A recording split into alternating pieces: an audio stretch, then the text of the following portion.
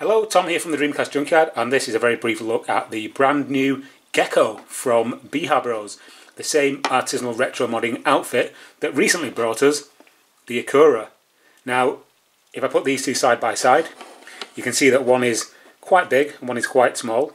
The larger one is the Akura, and this is a device that takes the 480p signal from the VGA slot on a Dreamcast, or rather the AV slot on a Dreamcast, and allows you to use it using a HDMI cable through this port here on a modern TV or monitor. It doesn't upscale, it puts the same 480p image that goes in, comes out, but it just allows you to use a HDMI cable. Now the Gekko is the new version. It's quite a little bit smaller, a little bit more compact, and has less switches on the side. Basically what these switches do here on the Akura is allow you to add like scan lines and change the thickness of scan lines and that kind of thing. The Gekko does away with all of that stuff. Basically all you get here is a switch that goes from RGB to VGA, and basically when it's in RGB mode it's taking the 15 kilohertz signal from the Dreamcast, and it tricks the Dreamcast into thinking you've just got a standard RGB cable plugged in. When you flip to VGA, I think you get, is it 31 kilohertz signal from the Dreamcast, thus enabling the VGA mode. And what this little device does is, if you've got a game that's not VGA compatible, you can put that in your Dreamcast, have it set to VGA mode. Once the Dreamcast boots, quickly flip it to VGA, and it will trick the Dreamcast into thinking that it's still it got a VGA cable attached to it, so an RGB cable attached to it, so it'll let you play through the HDMI port on your standard sort of HD TV or whatnot. It's not an upscaler, as I say. It's going to put a 480p image on your TV regardless of what you are playing or what you're playing on. If you want to make it better quality, you need something like an OSSC or a FrameMeister, but that's a subject for another video entirely. So yeah, obviously this is just out very recently at the time of recording this video. It's now late June 2018, and recently this device came out from Pound Technology. This is the HD Link Dreamcast. There is another video on this channel looking at this thing. This is a very kind of bare bones equivalent to the Gekko. I will show you some comparisons between the two. This doesn't allow you to, add any kind of RGB or scan lines or anything. If you want that, you need the Akura. But yeah, let's have a quick look at what the Gekko can do on a normal HD and on a 4K TV.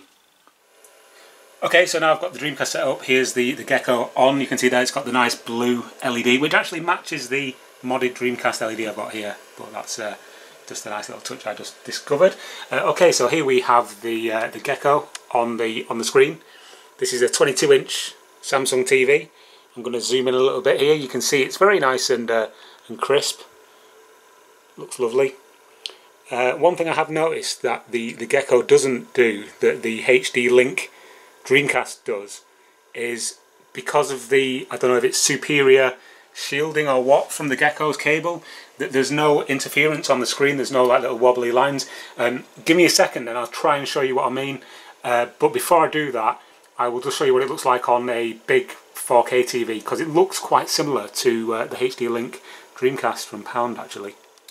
Okay, so here is the Gekko on the big 4K TV. Again, it does have that kind of strange, like almost filter effect on the pixels, but that's mainly down to the fact that it's a 4K TV that's not upscaling the image. It's a 480p image. Okay, so this camera's probably not the best thing to show you with it. Obviously it's not your own eyes, so it's not going to be amazing, but on this image there's no kind of waviness or any kind of interference at all. It might look like there is on this camera because it's a crap camera, but I assure you there's none of it.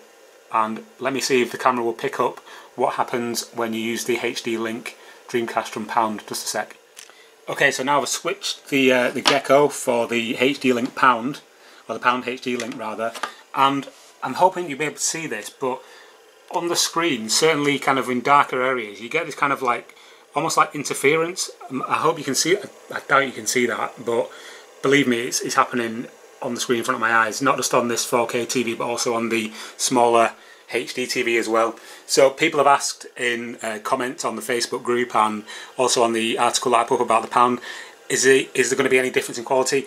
I can categorically say that the HD link from Pound is not as good as the Gekko, and that's because I think it must have better shielding or something. There's no kind of interference on the screen. I don't know if that's just my TVs, but I'm sure if you buy both, which I'm sure some people might, you'll hopefully be able to see what I'm talking about. Anyway, this is a very quick look. It's not a big review or anything. For that, check out the written review on the Dreamcast Junkyard, but I just wanted to show you that the main differences between the two and what to expect if you do buy either of them. Thanks very much for watching. Oh, and now some footage from the Gekko.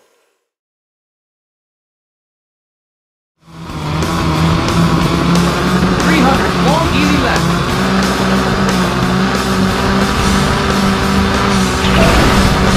200, long, medium left.